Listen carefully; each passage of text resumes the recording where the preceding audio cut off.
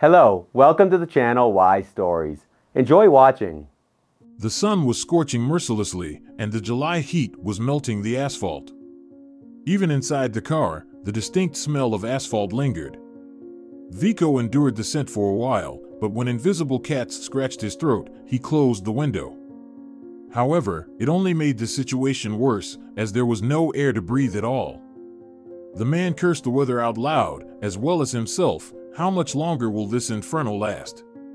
It feels like the celestial bureaucracy decided to eradicate the population of our fragile planet with this heatwave. I'm no better myself. I should have taken the weather into account before embarking on such a long trip. When his bout of dissatisfaction subsided a bit, the man defended his actions. No, I did the right thing after all. Strike while the wind is fair.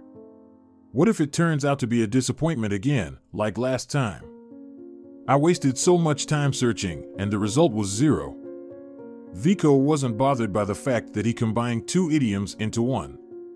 In general, he enjoyed experimenting in this field and often entertained his colleagues in the workshop with his witty remarks. Thoughts of work always added positivity. No, Vico didn't consider himself a workaholic and had no intention of burning out at work someday.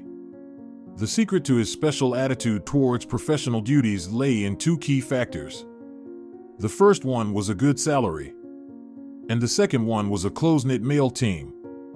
Vico often caught himself thinking how incredibly lucky he was, despite certain circumstances in his personal life. Not every man his age had an apartment, a car, and a good job. The only problematic aspect was his bachelor life. He had long wanted to start a family, with lots of children, no less. But, to his immense regret, he hadn't met a woman who shared his aspirations yet. A Ferrari of dazzling red colors zoomed by at high speed, and a wave of scorching air rushed into the window that Vico had opened again when he started suffocating from the stale air. He commented on another example of road lawlessness. Look at all these rich brats. They think they can do whatever they want. Victor had nothing against the children of the wealthy, but he believed that even they shouldn't forget about the transience of human existence on Earth. He had internalized these simple truths since early childhood. Although Vico didn't like to reminisce about that period of his life. There were still about 3 hours of driving left to reach the small provincial town, which was the last stop on his route. Closer to noon, clouds covered the scorching sun, and it became easier to breathe. Vico fully opened the window and happily exposed his face to the cool breeze. Instantly, a scene from the distant past appeared before his eyes as he stood in the yard with his eyes closed, filled with dread about what would happen next. Vico wasn't lucky with his place of birth or his parents, but he hardly remembered anything from the first years of his existence. The boy, in the true sense of the word, merely existed, he didn't live. Along with him, his little sister suffered, whose name he couldn't recall. His mother's face also eluded his memory. When he strained himself, trying to reach the farthest corners of this storage of forgotten memories, two blurred spots emerged. The second image belonged to his stepfather. However, their voices resounded distinctly.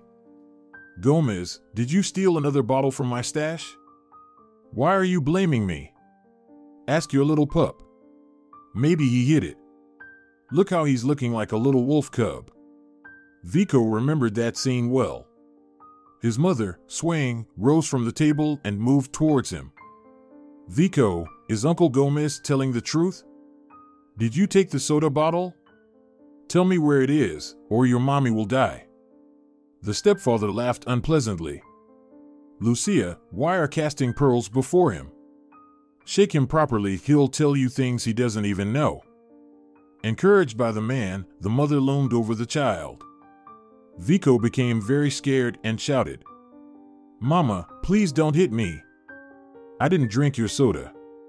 Uncle Gomez openly enjoyed this scene. And when the situation reached its peak, he amiably said, "That's enough, Lucia. Leave the kid alone, or he'll have an accident from fear. He's not responsible. Come closer to me. I'll show you a magic trick." With a discreet movement, the man took out a bottle from his sleeve and uncorked it to the enthusiastic cries of the mother. "Damn magician! I almost punished the child for nothing. Look, he's still shaking from fear. It's okay, he'll laugh now. Right, Vico? Uncle Gomez first showed the boy an empty palm, then clenched his hand into a fist and blew on it. Abracadabra, the girl on the beach lost her bra.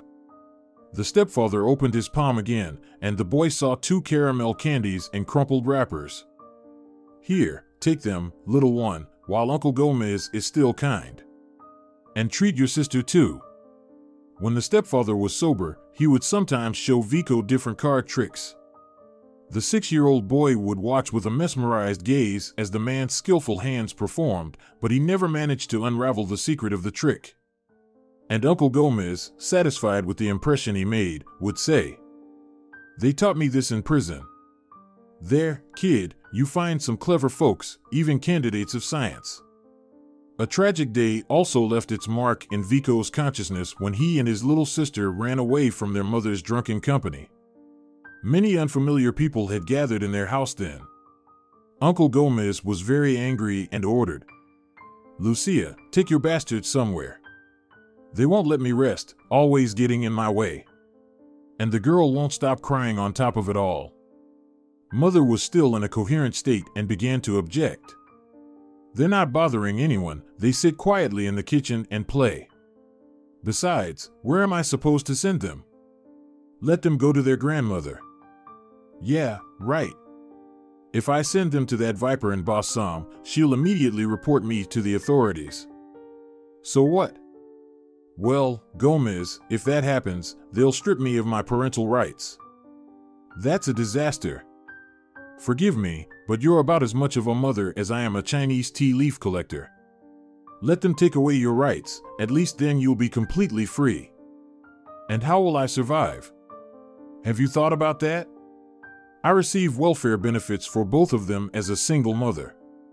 I don't have much hope in you, Gomez, because today you're here, and tomorrow you'll be back in prison." The man jumped up and clenched his fists, moving towards the mother. "Why are you blabbering here? Do you want me to shut you up for good?" Vico heard everything down to the very last word, but he didn't understand anything. Even now, he didn't understand what made him grab his little sister and run away from home when another argument erupted. Perhaps at that critical moment, his innate intuition, often referred to as a gut feeling, kicked in. But his grandmother and her acquaintances called it a miracle. When the woman saw her grandchildren at the doorstep, she grumbled, "Those good-for-nothing drunkards again. Oh, Lucia, Lucia. You've really gone downhill, not thinking about the children. No, it's time to put an end to this nonsense. Tomorrow, I'm going to the authorities. Even in an orphanage, the children will be better off than with such a mother. Even though she's my daughter, I can't bear this any longer." Grandmother expressed all these grievances in one breath. Exhausted from the emotional turmoil, Vico listened, afraid to move because if he showed disobedience, she might kick them out onto the street. But Doña Delgado, despite her stern character, loved and cared for her grandchildren. She washed them, fed them, and put them to bed. However, their sleep didn't last long because they heard shouts from outside. Then there was a loud knock on the window. "Anna, wake up. It seems there's a fire in the dead end. Could it be your ruffians causing another Pompeii there?" Grandmother got up and threw on her coat over her nightgown. With her head uncovered, she rushed out of the house, saying on the way, "Vico, watch over your little sister. I'll go and see what's happened there." Grandmother was gone for a long time, and Vico fell asleep again. She returned when it was already bright outside. Doña Delgado didn't cry, she just crossed herself frequently in front of the icons. "Lord, rest their souls and forgive them all their earthly sins." The woman didn't immediately notice that the boy was awake. She approached and sat on the edge of the bed. "That's it, my dears, now you're orphans. What misfortune has befallen you, innocent angels?" The woman screamed the last phrase in desperation. Her cry woke up the little sister, and she started crying. Grandmother pressed their heads to her chest and began kissing them frantically. "It's all right, my darlings. God will help us. Don't be afraid, you won't be lost with me. They stayed with their grandmother, Vico, and his little sister. Vico remembered the word funeral, but he couldn't attend the procession. However, their grandmother's sister tried to persuade her. Anya, you can't do that. After all, she's still their mother. Yes, Susanna, I can. You shouldn't speak ill of the dead, but Lucia was a bad mother. She didn't leave anything good behind as a memory, and there's no reason for the child to attend the funeral. Later, I'll take them to her grave. But first, we need to have them baptized. The children can't go without baptism. I just don't know who to ask as godparents. Aunt Susanna eagerly suggested. Ask Nina. I think she won't refuse. Besides, she's family, even if distantly related. She hasn't been able to have her own child, so she can at least take care of the orphans. And they won't be strangers to her. Maybe then the Lord will have mercy on Nina and send her a child of her own. Vico remembered the scent of candles and the long prayer of the priest from the baptism ceremony. His little sister cried throughout, while an unfamiliar woman named Nina cradled her in her arms. The adults repeated some words after the priest and made the sign of the cross. The highlight of the ritual for Vico was when they hung a small cross around his and his sister's necks. Grandmother was very pleased that she fulfilled her main mission. Vico overheard her talking to relatives. Now the children will be protected by angels. Aunt Susanna smirked. And who will feed and nourish them? Angels? Doña Delgado slammed her fist on the table. Don't blaspheme in my house. I won't abandon my grandchildren, I'll raise them myself. And by law, orphans are entitled to assistance. Unexpectedly, Aunt Nina intervened in the argument. It was from her that Vico first learned about orphanages in the world. The relative spoke in an unyielding tone. Aunt Anya, they won't let you keep the children. Don't even try to resolve this in your favor. Grandmother protested. I have every right because besides me, there's no one else close to the children among our relatives. Why would they prohibit me from raising my grandchildren? The relative gave grandmother a cold look. The main reason, Aunt Anya, is your age and health condition. Vico will be placed in an orphanage and the little girl will go to a children's home. After these words, Doña Delgado slumped. Nina, what am I supposed to do then? There's nothing you can do. This matter is under special control, and no one will allow you to go against the letter of the law. The only thing I can offer you. Well, I talked to my husband, and he doesn't mind taking care of the little girl. And what about Vico? Can you separate a sister and brother? Take them both. The crown won't fall off head. I'll be able to visit the children and help as much as I can. In Doña Delgado's voice, there was a plea, but Aunt Nina didn't like the idea. She fidgeted and clumsily explained why she couldn't take both children under her care. Aunt Anya, you see, my husband is a very busy man, and I'm just a free attachment to his persona. And I'm not joking. Everything in our family is decided by Senor Ramos. I could barely convince him to take the girl, so I'm afraid to imagine how he'll react to the suggestion of taking another boy. Vico heard all of this and cried, huddled in a corner of the sofa. He felt hurt that they were talking about him as if he were a doll that could be given away. He couldn't wait for that annoying Aunt Nina to finish speaking and ran up to her. Auntie, you resemble Bruxa, and your Senor Ramos is Nosferatu. I won't even go live with you, even if you beg me. The women stared at the boy, stunned. Aunt Nina was the first to comment on his outburst. You see for yourself, the boy is uncontrollable, and he's only 6. What will happen to him in the future? Aunt Susanna tried to defend Vico. It's not surprising with such upbringing. In good hands, the child will improve. Aunt Nina rolled her eyes. Perhaps, but I'm not ready for such challenges. The girl is still very young, and it will be easier for us to train her. Grandmother interrupted her relative. Nina, you can train a kitten to go to the designated place. You can't speak like that about children. And personally, I doubt you'll become a loving mother. Personally, I will oppose separating the children. Unfortunately, nobody took grandmother's opinion into account. After a few days, Aunt Nina took the little sister. Vico lived with his grandmother a little longer, but then unfamiliar aunts arrived and took him away in their car. Grandmother cried when she said goodbye to him and whispered, "Vico, take care of the cross. Don't lose it accidentally. It will protect you from any harm." During the entire journey, he held the blessed church charm to his chest. He did it so expressively that one of the accompanying women asked kindly, "Little one, what are you hiding there in your pocket?" The second woman advised her companion, "Check what he has there. Who knows what nasty thing he might want to bring into the closed institution. Then we'll be dragged around to the superior's offices because of it."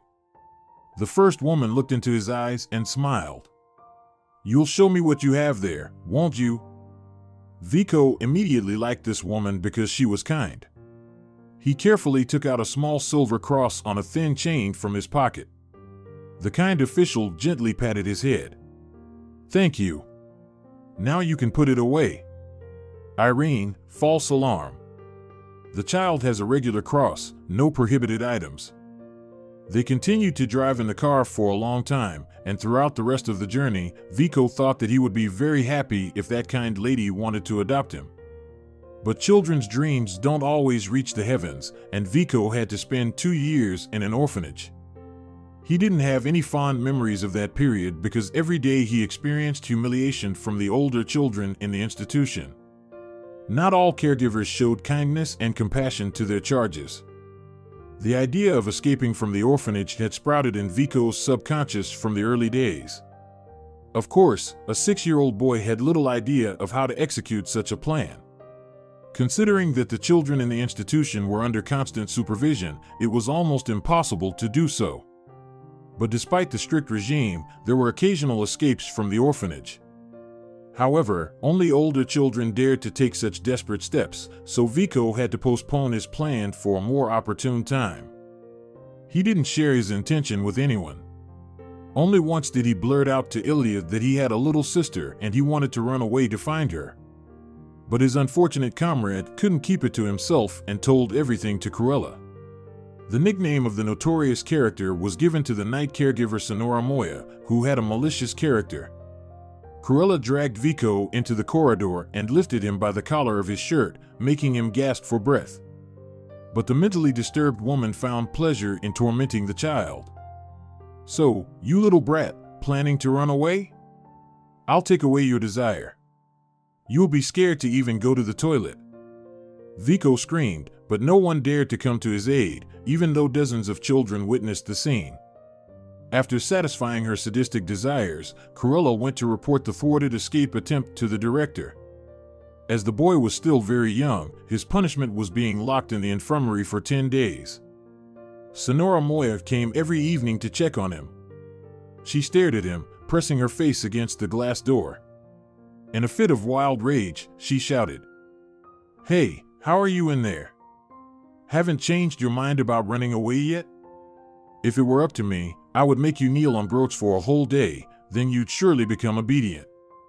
Cruella added various unpleasant wishes, like "may your teeth grow crooked and misaligned." Vico couldn't be rude to her because it would only extend his punishment. So he endured the humiliation, silently swallowing his tears. Only towards the end of his confinement, the nurse caught Senora Moya in the act during one of her actions. The nurse was shocked by what the staff member, whose duty was to care for the children, was doing. She initially tried to reason with the mentally unstable woman. "Senora Moya, aren't you ashamed? He's just a child, and you're taking out your anger on him. What has this boy done to deserve such treatment?" Cruella didn't even flinch. Not yet, but he was planning to. And there's no need to pity such a bad seeds because nothing good will come out of them anyway. Can a normal child be born from an alcoholic mother? The genes are already ruined. The only path for them is prison. The nurse started to chase away the caregiver. "Stop immediately. I won't allow you to torment a defenseless child. And who do you think you are to make such judgments?" Cruella resisted and threatened the nurse.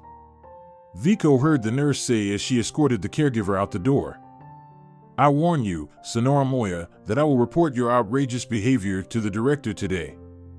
Cruella yelled from behind the door, "I don't give a damn about your warnings. I work here, and I'll continue to work because no one else would agree to wipe the snot of these premature brats for such a measly salary. That's why there's a constant personnel shortage in orphanages." Most likely, the nurse kept her promise because the cruel caregiver never appeared in the orphanage again. Although Senora Moya had already made the difficult lives of the young wards even more bitter, Vico didn't confide in anyone anymore. It was his first learned life lesson. But thoughts of his younger sister visited him constantly, especially before bedtime. The boy recalled the unpleasant events and thought, "How is my sister doing without me? She's probably being mistreated by Aunt Nina and her husband." The most surprising fact was that Vico couldn't even remember his sister's name. His perpetually drunk mother and stepfather, as well as his grandmother, referred to the little girl as baby or girlie. Vico also couldn't recall the name of the town where he was born and where his mother perished in a fire. The image of Doña Delgado, his grandmother, also constantly appeared before the child's eyes. Despite her promises, his grandmother never visited him. Later, he learned from one of the caregivers that his grandmother quietly passed away shortly after the grandchildren were taken away. Life in the orphanage was monotonous, except for those rare occasions when couples would visit to choose a child. On such days, both the older children and the little ones held their breath, hoping to be chosen. But Vico was scared of the fate of ending up with strangers, so he tried to hide as far away as possible to avoid catching the eye of potential parents. He moved to the 3rd grade and completely stopped believing in miracles. He laughed at those children who still dreamed of adoption, saying, "Idiots. Don't you know that all those mommies and daddies are just pretending to be kind?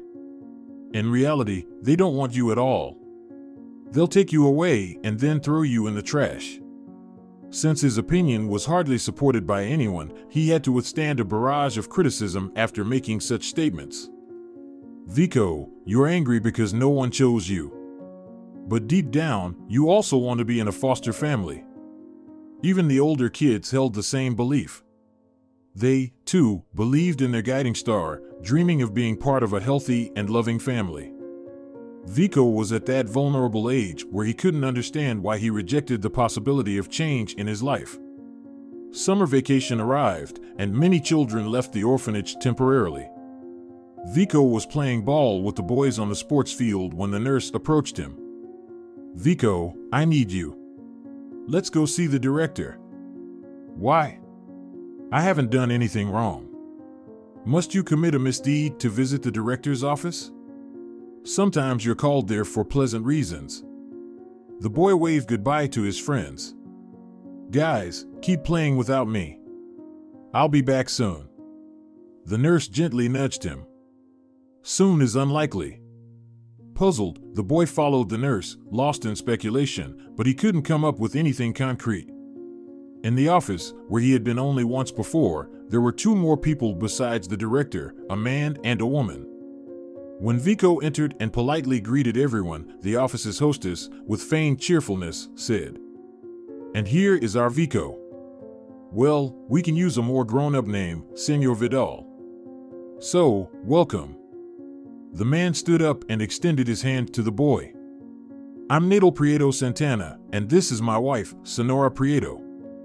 The guest nodded towards the woman, and she also stood up.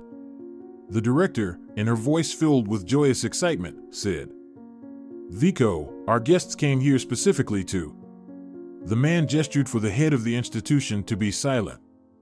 "Allow me to say it myself." The office hostess didn't like this dismissive attitude and, without her previous optimism, said, "Fine, I won't interrupt. While you have your conversation, I'll go check on things at the kitchen." When she left, Senor Prieto seated Vico next to him and simply said, "You see, buddy, we've had a tragedy. Our son passed away from an incurable illness. It happened a long time ago, but he will forever remain in our hearts. At first, my wife and I thought we would live with memories, but then we realized it was wrong. Vico gathered his courage and looked the man straight in the eyes. Why is it wrong? Well, because you can't close yourself off in your own sorrow. It only intensifies the feeling of loneliness. And then we thought that we have the power to make someone else happy. Senor Prieto, who had been silent until now, sat down next to Vico. We've visited here several times already. You might not believe it, but when I first saw you, my heart skipped a beat. The boy was surprised. Is it really possible? The woman smiled. It happens, but very rarely, only in special cases.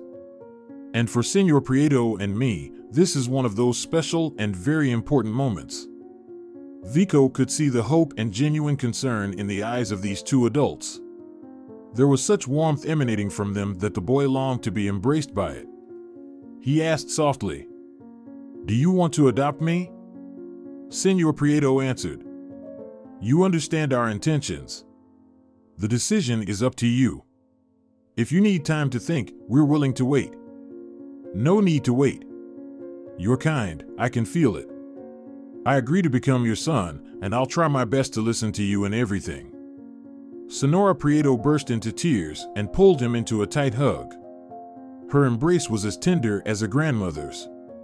Vico wanted to sit next to her for a long, long time. Senor Prieto seemed to read his thoughts. "Thank you for giving us hope. We'll do our best to be real parents to you." Later, when the initial emotions subsided, Senor Prieto casually said, "Fulfilling others' wishes is an unpleasant and harmful activity. We have no intention of suppressing your will. Personally, I believe that it's important to argue because that's where the truth is born. But it should be done in a kind way." Vico didn't understand the purpose of such a lengthy speech. The man noticed his confusion and explained with a smile.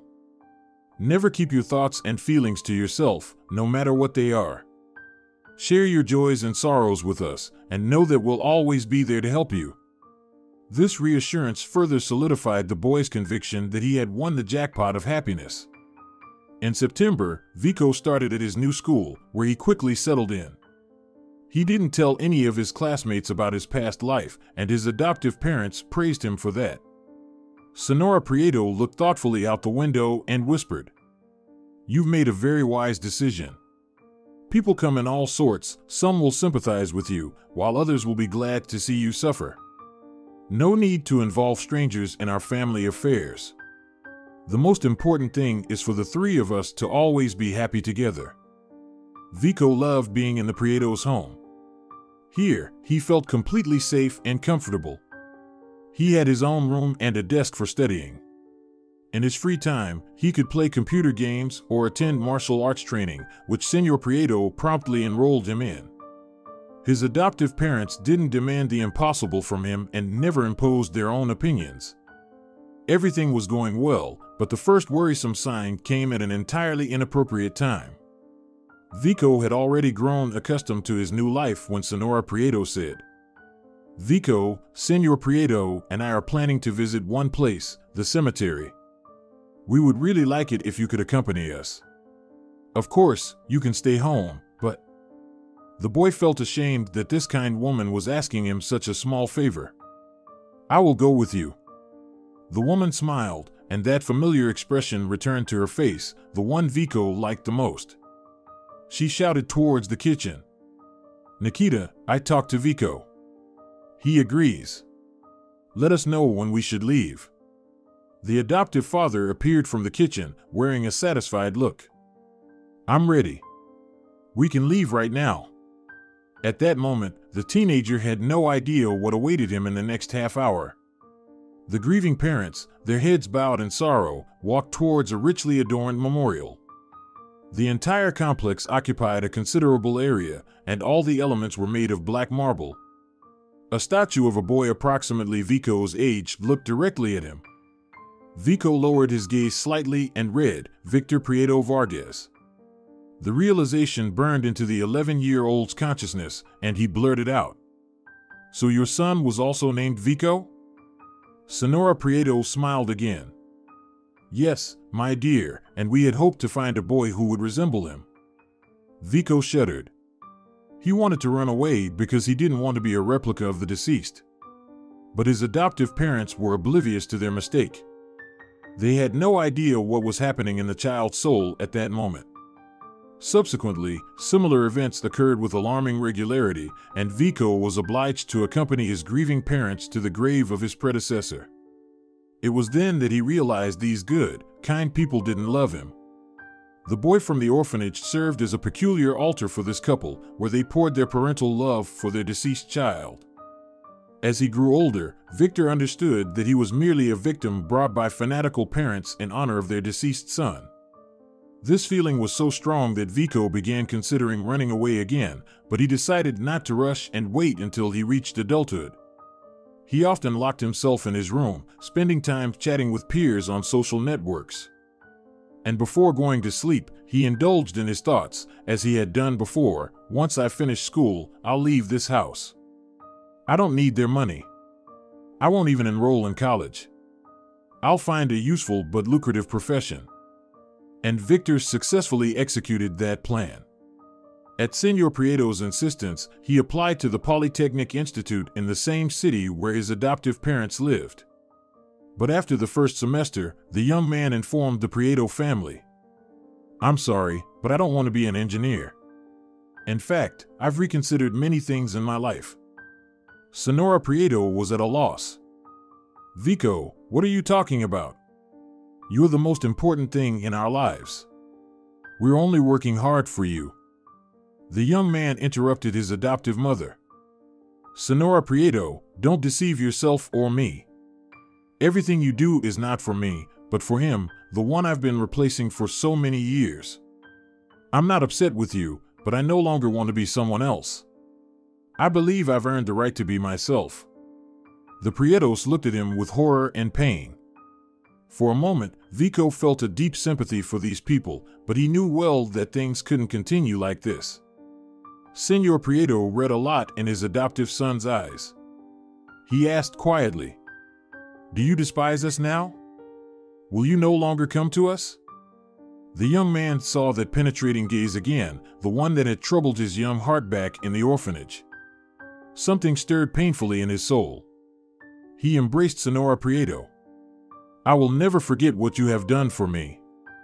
And there are no people closer to me in the whole wide world than you.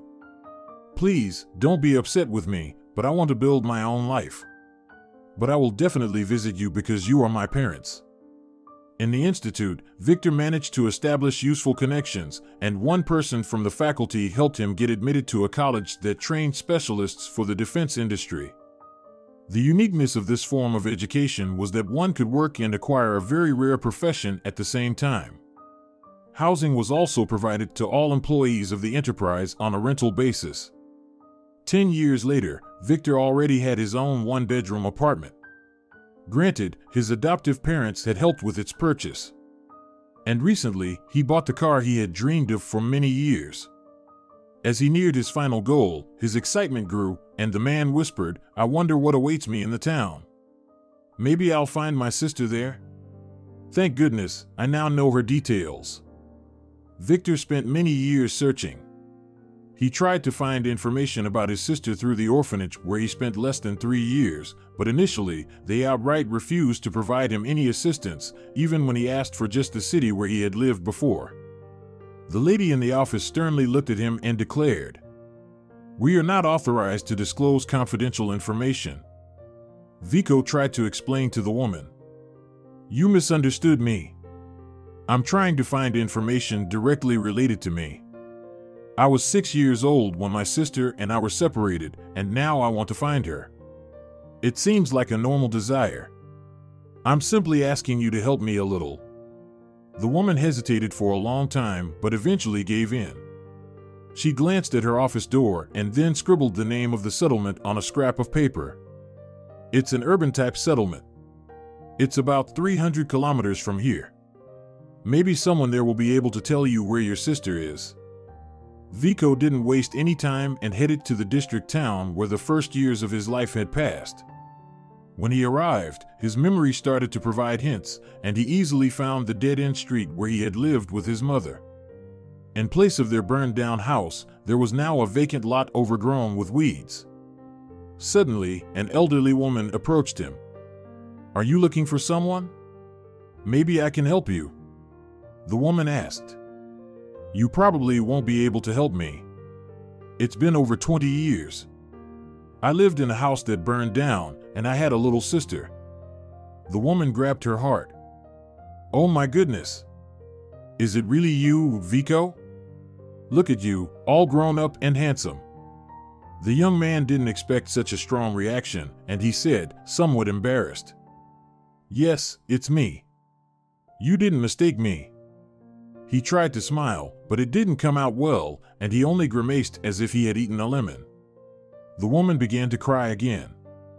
"Your mother, Lucia, was so lost. It's a pity what happened to her. And your cousin took the little girl, Christina, with her. Do you know where she lives?" The woman waved her hands desperately. "How would I know?" He was about to leave, but the woman stopped him. "If you're going to see your grandma, she's been gone for a long time too. Outsiders bought the house. Talk to them. Maybe they'll give you some information about finding your sister." Victor continued on his way, but the woman caught up with him again. "Getting old is no fun. I completely forgot. Go see Susanna. She definitely knows where the girl was taken." Victor was surprised that he had somehow forgotten about Aunt Susanna, who was almost always at his grandmother's house. But he found the distant relative's place of residence after wandering among the low-rise houses that predominated in this neighborhood. He climbed to the second floor and rang the doorbell of apartment number 5. No one answered, and Vico was about to leave when he heard shuffling steps behind the door. "Who is it?" After a moment of hesitation, the man shouted, "I'm looking for Aunt Susanna." Behind the door, another voice shouted, "I don't have any nephews, and I don't open the door to skimmers." The footsteps started to fade away, and Vico had to shout a bit louder. "Aunt Susanna, it's Vico, the grandson of Doña Delgado. You must remember me." The footsteps returned to the door. While the owner was struggling with the lock, a middle-aged man appeared from the neighboring apartment. "Susanna is not in her right mind. Don't pay too much attention to her fantasies, otherwise she can come up with something that will blow your mind."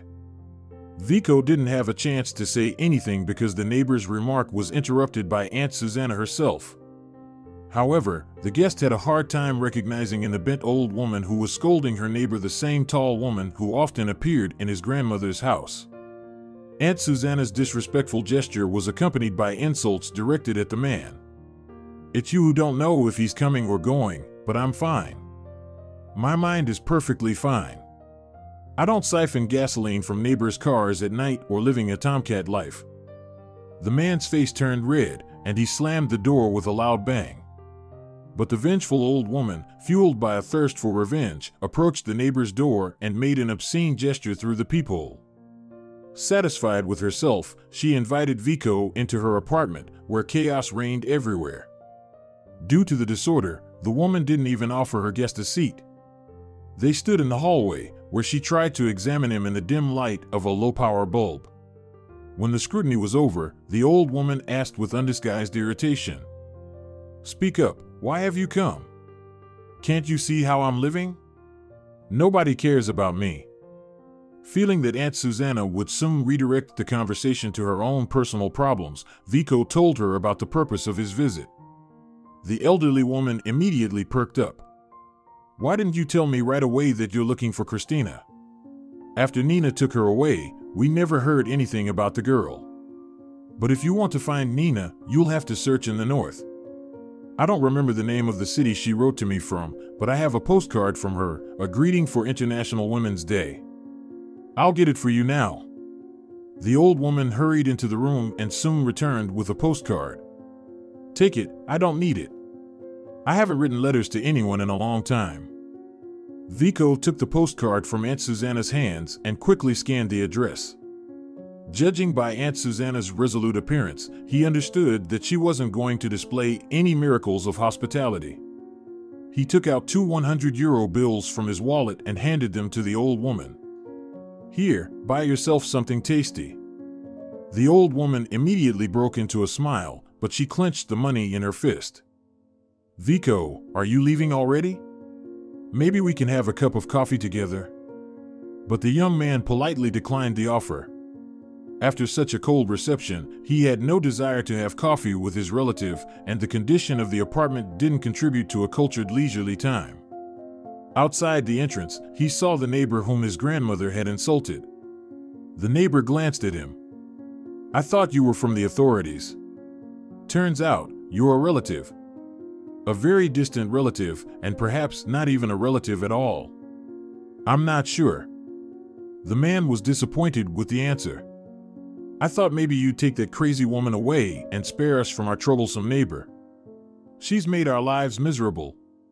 She sleeps during the day and watches the street at night. She's the one who thought I was siphoning fuel. Oh, and the worst part is that she insults people." Victor understood perfectly well what the man wanted from him, but he firmly said, "Report it to the police or social services. They will definitely take action." The man was stunned. "But she's your relative. Aren't you concerned about old lady? If I remember correctly, Aunt Susanna has children. Let them take care of her." He turned around and walked away from the courtyard, but the dissatisfied man's voice caught up with him. "Keep raising kids like that, and they'll show you a finger when you're old." Vico smirked to himself, remembering how his grandmother Susanna gestured to the neighbor. Suddenly, a bitter lump formed in his throat. He recalled how he would stare out the window for hours, waiting for any relative to come visit him in the orphanage, but everyone had forgotten about him.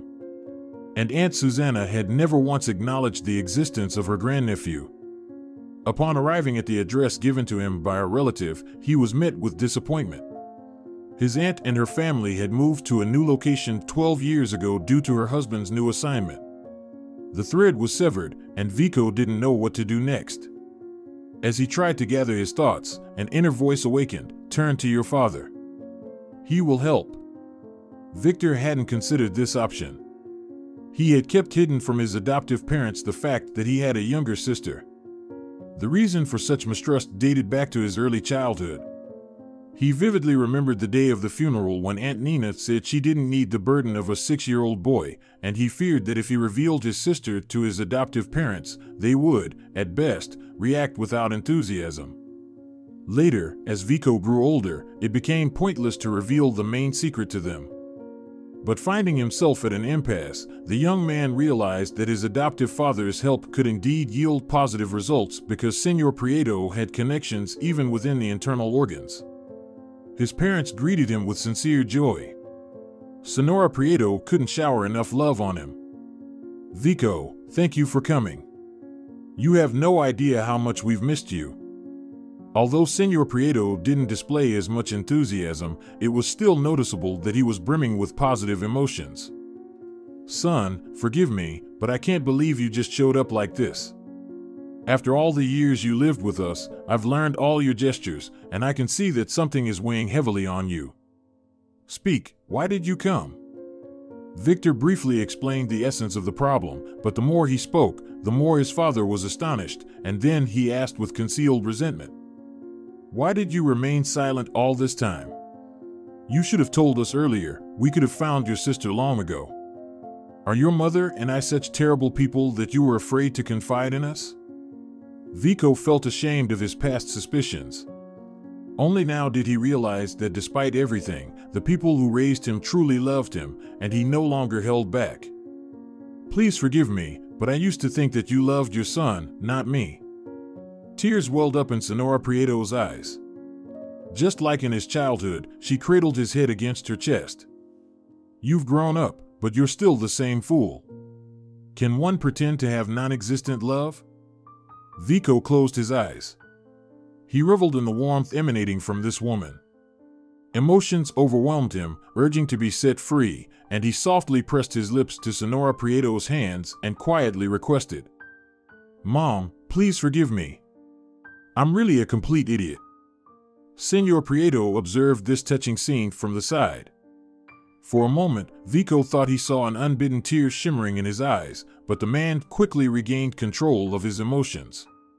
He cheerfully exclaimed, "Well, as punishment for unworthy behavior, you'll have to stay with us for a whole week." "I'm sorry, Father, but only 3 days. I can't stay longer. I specifically took time off to find my sister, so every day counts." "Ah, well, don't justify yourself. I'll try to gather some information during these days." Senor Prieto kept his promise. It took him only 2 days to find out Christina's whereabouts. Aunt Nina and her husband had adopted the girl, and now she even had a different surname, Sis. However, Vico wasn't sure if the holder of those personal details was indeed his biological sister, so he had to shorten his guest period at his adoptive parents' house. As they bid farewell, Senor Prieto asked, "Vico, maybe I should have gone with you." "No, Father, it's not worth risking your health. The journey is long, and the heat is unbearable even for young people. I'll keep you updated and let you know when everything is resolved." "All right, I'll hold you to your word." The next morning, Victor set off on his journey. The indicated city didn't leave a positive impression on Vico. This small provincial town lived its leisurely life. When he reached his destination, the midday heat gave way to a gentle evening coolness, and the locals casually went about their business. They cast sideways glances at the newcomer, but no one asked him anything. Vico decided to find accommodation first and asked a passing woman, "Can you tell me where I can find a decent hotel around here?" For some reason, the woman burst into laughter. "We don't have hotels here, but there's a guest house over there, around the corner." He headed in the indicated direction and completed the registration in about 10 minutes. After leaving his belongings in a single room that the receptionist proudly called a luxe, the man decided to take a stroll. He was exhausted and hungry after a whole day, but the restaurant on the hotel's ground floor was fully occupied. The man cursed without anger. That's the province. Apparently, the locals enjoy spending their free time merrily. Vico looked around and noticed a food stall not far away, surrounded by people. He approached closer and immediately caught the unmistakable aroma of an Eastern dish. His memory instantly responded to this familiar gastronomic scent. He remembered how, in his childhood, he used to stroll with his little sister and mother in the park, where they also sold shawarma. Back then, he had hopefully asked his mother, "Mommy, it smells so delicious. Will you buy it for us?" His mother gave his hand a painful tug. "I don't have money for such delicacies. Eat what you're given and stop looking around." Vico still remembers how his mouth filled with saliva and his stomach growled loudly. His mother dragged him and his sister away from the kiosk where they sold the delicious treat, but he looked back and saw unfamiliar people eating that very shawarma and washing it down with Coca-Cola. Perhaps it was the memories of his unsatisfied childhood desires that awakened his ravenous appetite, and Vico ordered a double portion. The satisfied owner of the stall bustled around, anticipating a generous tip.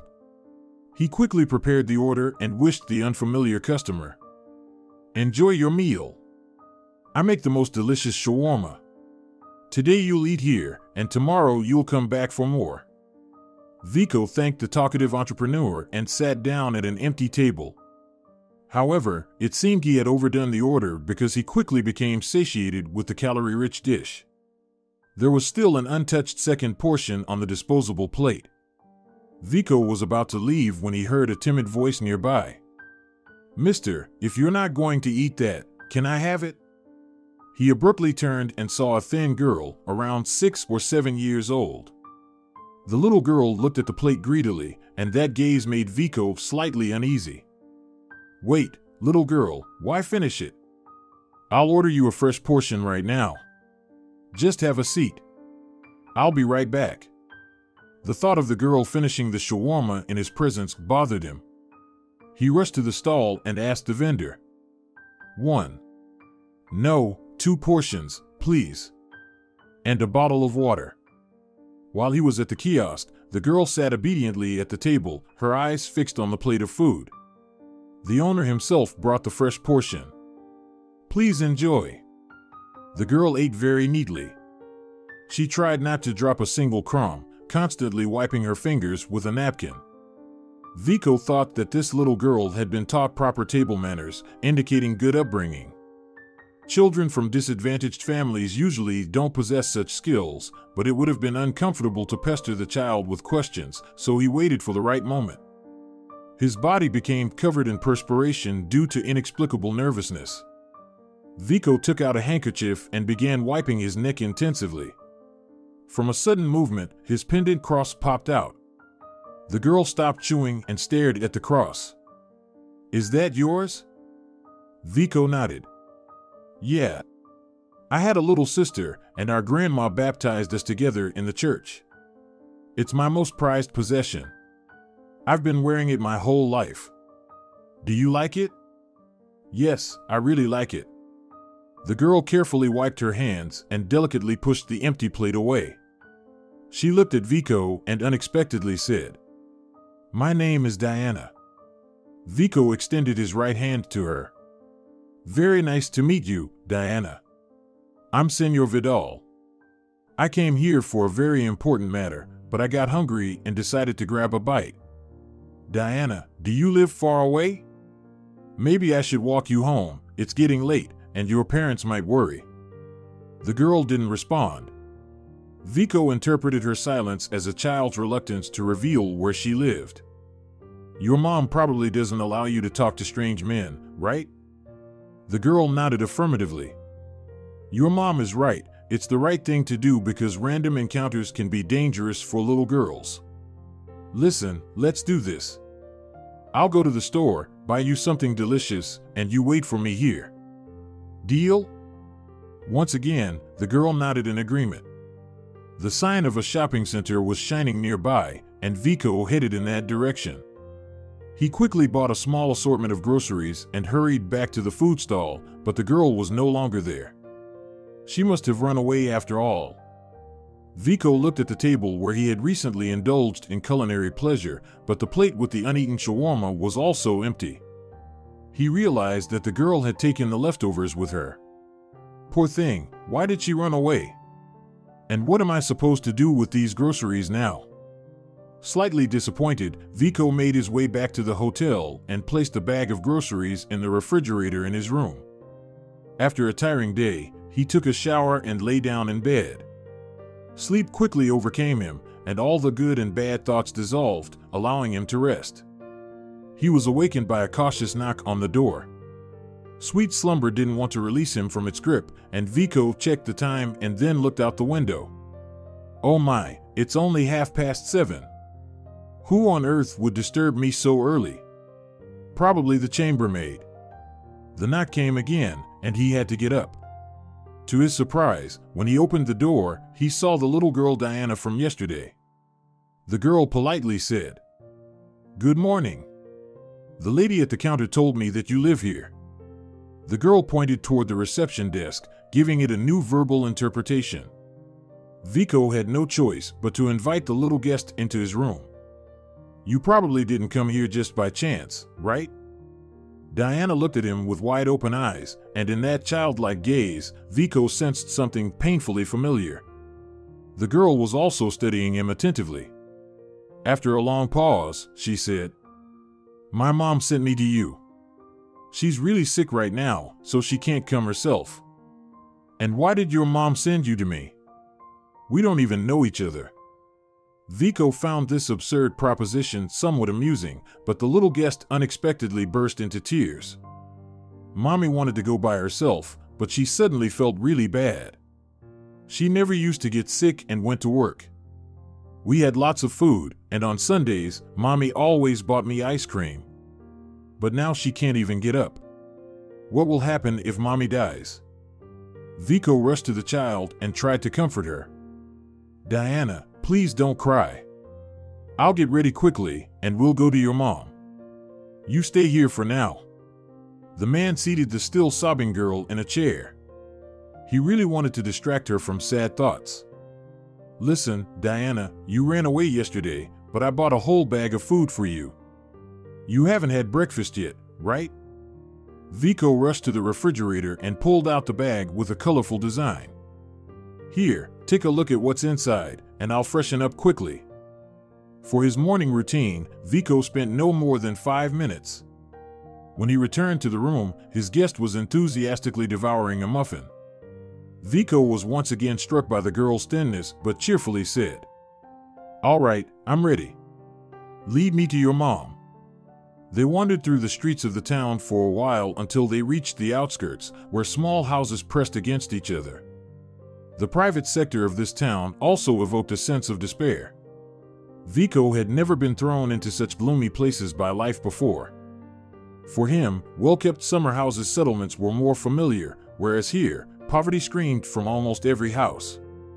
Diana took him by the hand. "We live in an apartment in that building." The girl pointed her finger at a low-rise structure painted in dark blue. Contrary to the notions of harmony, the window frames were painted a toxic orange color. The unconventional palette made a strong impression on Vico, and he thought, how tasteless. Incredibly wild combination. But before he could express his opinion out loud, Diana beat him to it. "Isn't it beautiful? My mom painted it. Our landlady asked her to, but she didn't give her money for the paint. Mom cried, and then Uncle Jamie brought us 2 buckets of paint." Vico nodded along, as he had no intention of memorizing the names of completely unfamiliar people to spare his brain from unnecessary load. He didn't ask who Uncle Jamie was, but the girl revealed the secret of this character herself. "Uncle Jamie is our neighbor. He works at a construction site. He has a wife, Aunt Katya, who also helps us sometimes. They always feel sorry for Mom because she's an orphan. And I'm an orphan too because I don't have a dad." Vico interrupted the girl. "You have a mom, so you're not an orphan."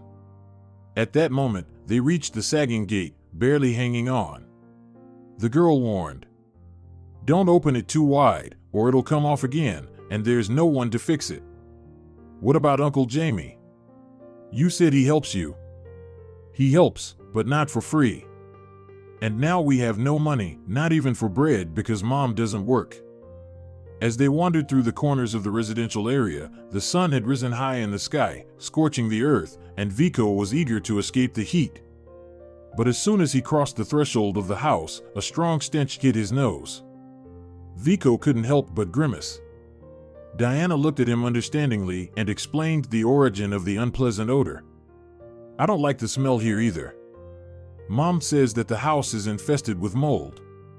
But at least the landlady doesn't charge us much for the apartment." From somewhere in the distance, a woman's hoarse voice could be heard. "Diana, did you come alone, or?" Vico confidently stepped forward. "No, you have guests."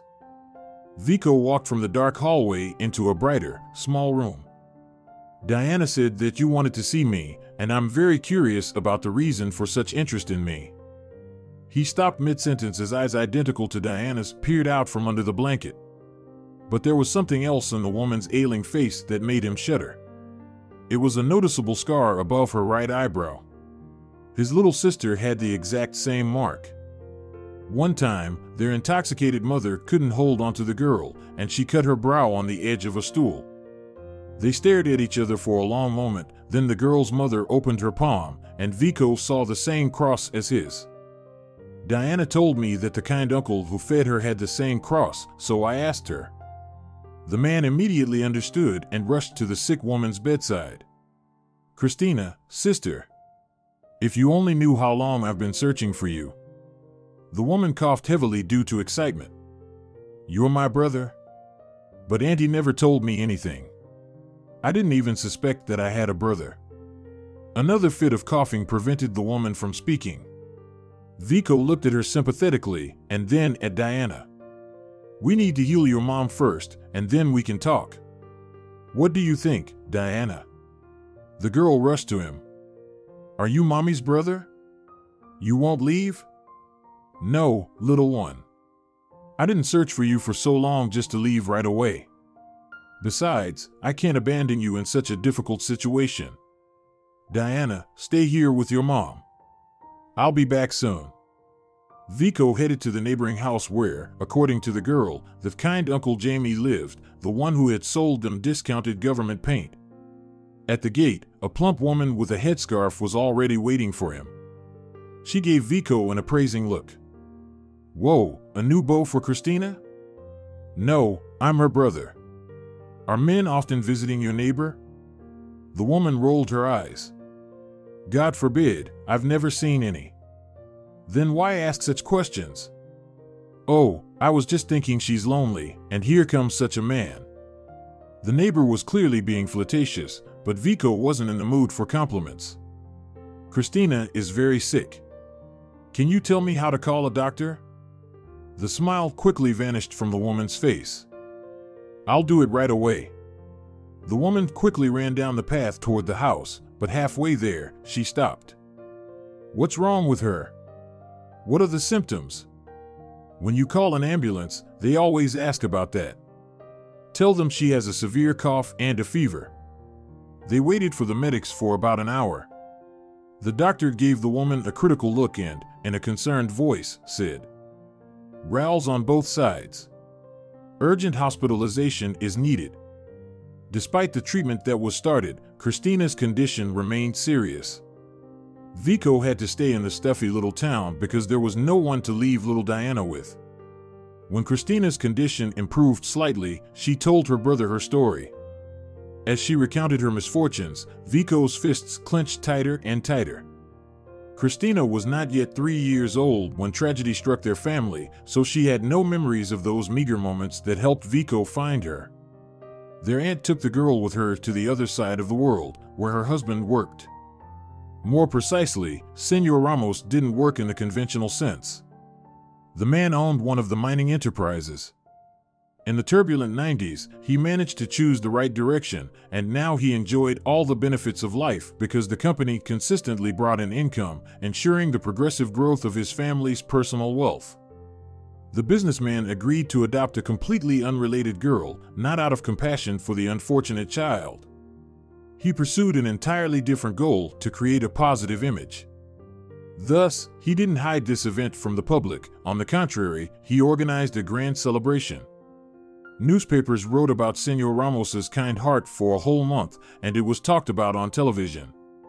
In short, the PR campaign was successful, and the businessman's reputation only strengthened. He even congratulated his wife. "Nina, you did great.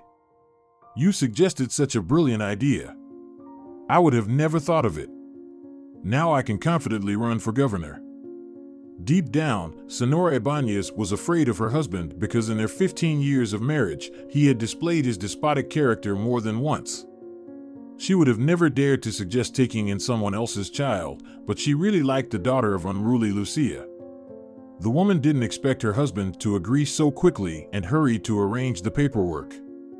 With her connections, she managed to expedite the process, but out of fear of angering her husband, Senor Ibanez didn't tell him about the girl's family. The truth came out 5 years later. Christina would never forget that terrible scene when Senor Ramos yelled at his wife in anger. "You have no idea how you betrayed me. What were you thinking when you took that girl from an alcoholic mother? We don't know how her bad genetics will manifest in the future." Senor Ibanez tried to justify her actions. "But Roma, the child isn't to blame for having such a mother." The man became even angrier. "I don't give a damn about her. And don't try to soften me. This won't fly. But I demand that she never crosses my path again." The woman pleaded. "Roma, but where am I supposed to put her? And so many years have passed. Take her to an orphanage, and that's it. And if you have nothing to do, get a dog. That's what all the ladies from high society do, so follow their example." The woman tried to present her final and most compelling argument. "Roma, imagine how delighted the yellow press will be when they find out that you abandoned an unfortunate child in an institution. They will talk about it for a year or even longer, and it will negatively affect your future career." Senor Ramos slumped into a chair, powerless. "But you're right. I'm forced to admit it for the first time. Still, try to make sure the girl doesn't cross my path too often. Let her live outside the city, helping our housekeeper. At least there will be some use." The next day, Senor Ibanez took the girl to a summer house settlement. Christina cried, and her foster mother first tried to soothe her affectionately, but then with irritation. "Why are you crying? You're incredibly lucky to have ended up in good hands. Nothing will happen to you if you live in the settlement. There's a school there, you'll study, make new friends." For 2 months, Christina adjusted to life in her new surroundings. She was lucky that the housekeeper, Doña Herrera, treated her well. Every month, her adoptive parents would come to the summer house on weekends, and then Christina would move to the annex. That's what Senor Ramos ordered. But life had more trials in store for the orphan. She was around 10 years old when Doña Herrera casually said, "You poor thing, Christina. Why do all these troubles fall upon your unfortunate head?" The girl froze with a sense of foreboding. "Auntie, did something happen to my mother, Nina?" "Something did happen. They will have their own little baby now." Christina was too young to understand what the arrival of another baby in the businessman's family meant for her. But she didn't remain ignorant for long. Unexpectedly, in the middle of the week, Senor Ramos himself appeared and ordered the housekeeper, "Camila, get the girl ready. I'll take her with me to the city." The woman hurried to carry out the order. The man looked at the girl unkindly. You've grown up. It's time to repay the money spent on you. You'll look after your brother." Christina was afraid to move, but she still asked, "What about school? They promised to submit my drawings to a competition." Senor Ramos burst into laughter. He laughed until tears streamed down his face and even patted Christina on the head. "Thanks for making me laugh. It lifted my spirits a bit. I didn't even know that there was a budding talent in my house. Another Malovich is growing up. And now, seriously, of course, you will go to school, but I won't promise you any other hobbies." Christina had never been particularly happy in life, but she never thought that her existence could turn into a true nightmare. Little Emmanuel was only 3 months old, but he was a healthy and robust baby. The baby had a demanding temperament and required to be carried all the time. For a teenage girl, it became an unbearable responsibility. Her back and arms were in pain. One day, she complained to Senor Ibanez, "Emmanuel is so heavy that I can't lift him." Senor Ibanez glared at her foster daughter with anger. "Why did you say that now? Do you think I will sympathize with you? You like to eat for free, but you don't want to take care of your brother? Well, you won't get away with it." After Emmanuel's birth, Senor Ibanez's attitude towards the girl changed significantly. If she had occasionally shown pity and compassion before, now she constantly yelled at Christina and sometimes resorted to violence. Once, the girl stayed late at school because they had an event dedicated to Women's Day. She had prepared a gift for Senor Ibanez, a small paper box. Christina had decorated the souvenir herself. Everyone in her class admired her work, and even the teacher said, "What a delight! Your mother will be thrilled." But when Christina met Senor Ibanez at the door, her expression did not bode well. "Where have you been? You were almost 2 hours late, and I had an appointment at the beauty salon." The girl handed her mother the unique gift. "We had a celebration at school. We congratulated our mothers. This is a gift for you." Senor Ibanez threw the box on the floor and began stomping on it. "I don't need your gifts. Take your box to your late mother's grave. Let her enjoy it in the afterlife." Christina rushed to save her creation, but the enraged woman roughly pushed her aside. The girl hit the door frame and cried out in pain. Senor Ibanez leaned over her. "Why are you screaming? You'll wake the baby." Emmanuel started crying in the child's room, and Christina had to go and calm him down. She cried all day, her heart filled with hatred for the boy who had turned her life into a living hell. In the evening, Senor Ibanez entered her room. "If you're late again, I'll kick you out of this house. Do you understand me?" Christina whispered quietly. Yes, Mommy. And stop calling me Mommy. You're just a burden to me. Luckily, I have my own biological son. That was the final verdict for Christina's future. Since there was no help to expect from anyone, she began contemplating how to escape from this slavery. Of course, she couldn't even dream of going to college. The businessman had decided her fate when her education in school was approaching its final stage. You'll go to college and get some kind of profession. Nina, see if you can find a place for the girl where she can become self-sufficient as soon as possible. It's time for her to earn her own bread because she has been freeloading for too long in our house.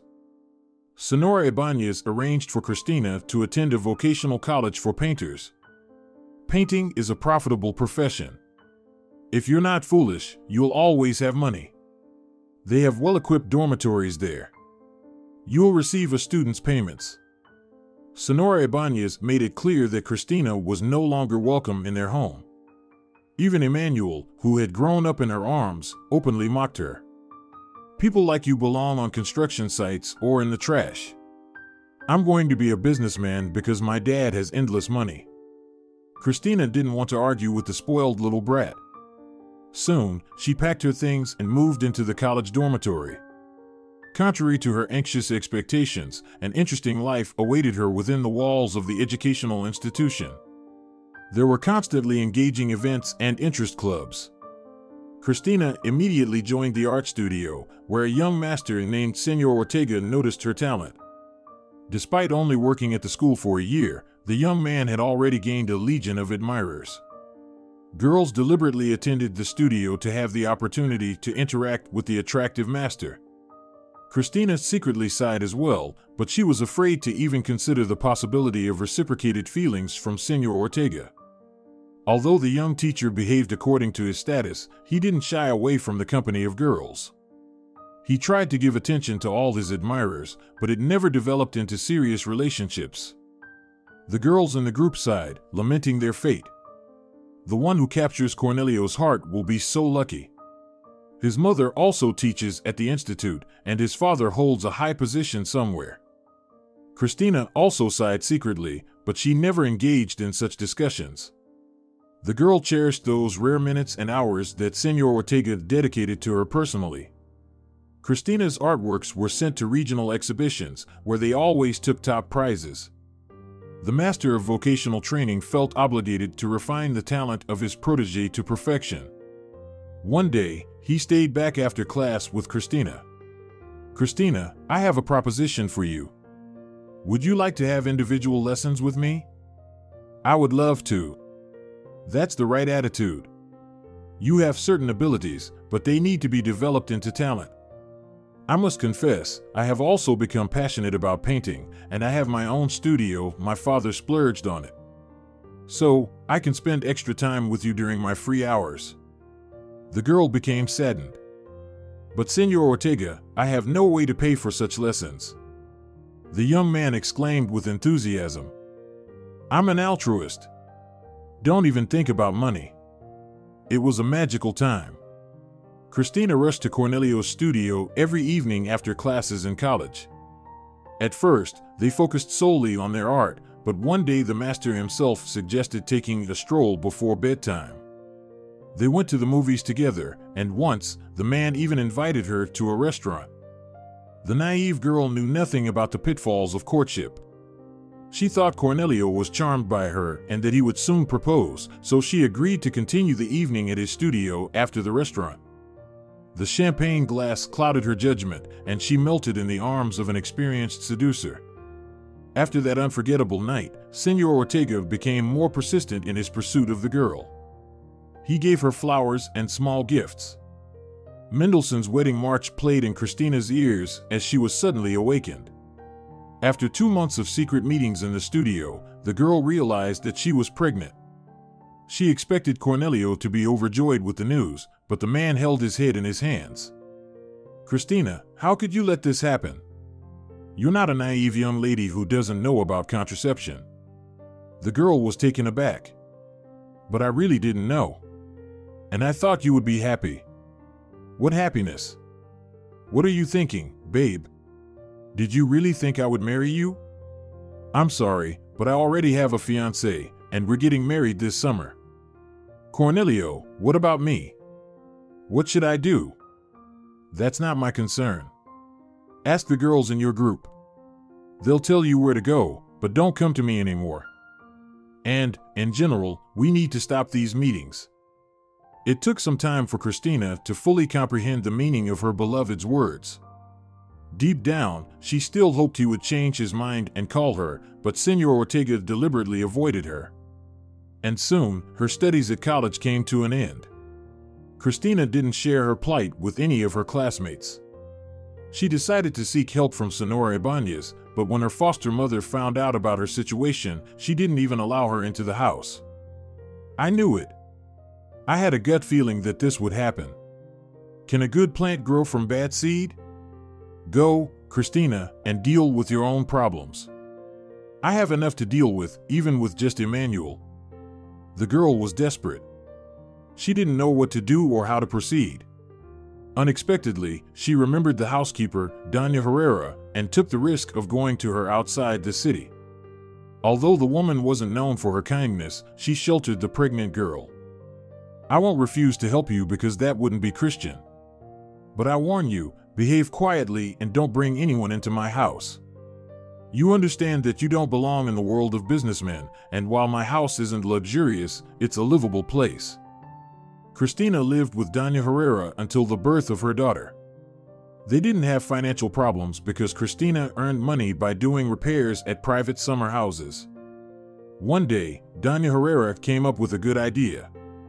I have a childhood friend who lives in a town up north. I want to move there in my old age. If you're interested, come with me. I'm sure you'll find work there, and I'll take care of Diana. I've grown attached to the girl, and to you too. You've become like family to me. Soon, they moved to a small town, but Doña Herrera didn't live long in their new place. The climate turned out to be detrimental to her health, and she passed away unexpectedly about a year later, leaving Christina alone with her young child once again. The friend of her deceased benefactor wasn't as compassionate, but she didn't kick out the single mother and her child onto the streets. She offered Christina favorable rental conditions for a semi-dilapidated house, which the girl was grateful for. As Vico listened to his sister's story, he experienced a range of emotions, but now he understood that he was luckier than this fragile woman who resembled a teenager.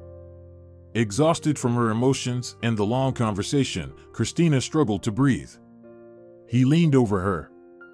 "It's all behind us now, little sister. We'll be together from now on." He pulled out his cross from under his shirt and kissed it. "I'm amazed at the foresight of the elderly. If our grandmother hadn't wanted us to be baptized back then, we probably wouldn't have found each other. Did you notice the engraving on the other side?" Christina smiled weakly. "Yes, my name is engraved there. I discovered it for the first time before I even started school, but I didn't show my cross to Senor Ibanez. I was afraid she would take it away from me. She never told me anything about you and our grandmother." As they talked, Diana played with her dolls.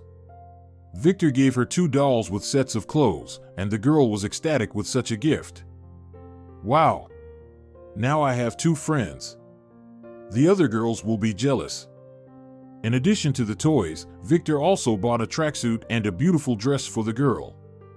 The new clothes delighted her as well. "Uncle Vico, do you have a lot of money to spend on us? I enjoy spending on such wonderful girls.